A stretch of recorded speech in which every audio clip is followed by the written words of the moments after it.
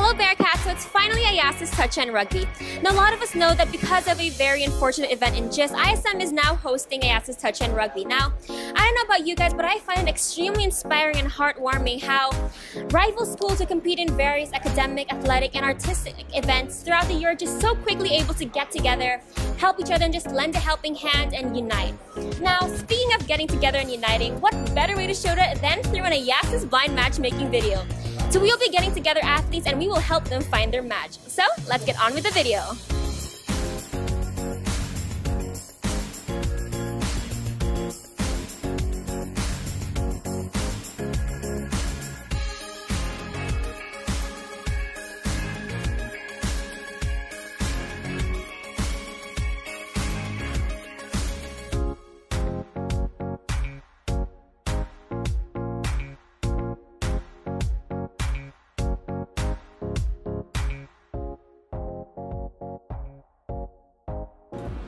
They have to have a great smile, because with a great smile, it will line up your day, and yeah.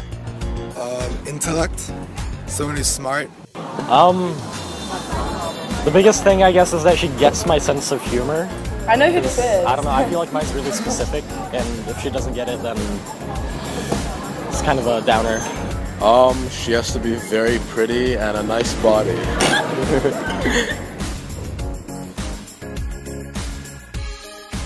On the rooftop, looking over the city with candles on.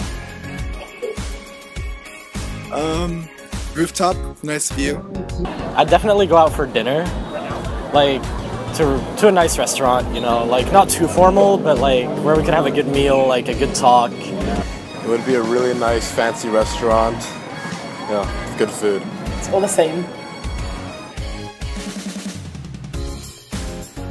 My nickname is Sexna. I'm not that interesting. I am a 3-season athlete, Brazilian American. Hey, did it hurt when you fell from the sky? That's not how I don't use pickup lines. Wait, did it hurt when you fell from heaven? Like that one? I've like used it like once though, but it didn't work out that well. You want to get out of here? Oh my gosh.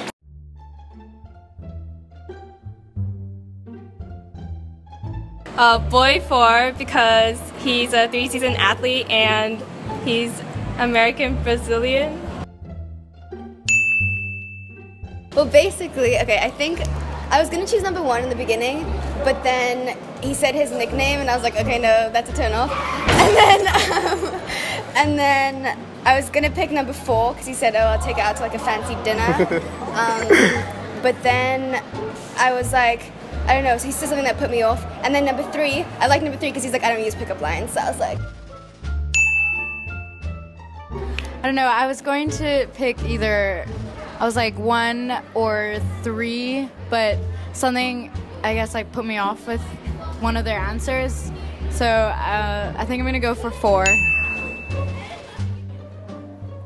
Okay. Okay, number 2 seems kind of boring. Like, no offense. It was like I'm not that interesting. Number 4, he was like, I don't know, not vibing it. I think number 1 seems funny. Yeah.